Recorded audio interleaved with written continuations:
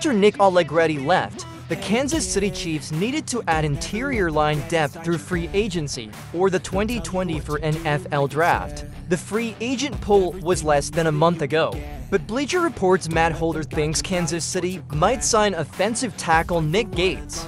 Holder thinks Gates could start for the two-time Super Bowl champs.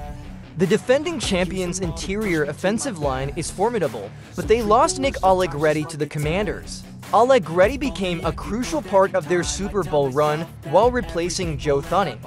Holder noted on April 7th that Kansas City now has only one backup guard. Coincidentally, Gates played in Washington last fall, and while he didn't last long, the 5-year pro could be a good second-string option since he's played for a 5-line positions, Holder said. Additionally, the club may replace Trey Smith, who is entering a contract year, next summer if he leaves. They wanna fill your head with doubt. They're silently scared that you'll figure it out. I'll make it look like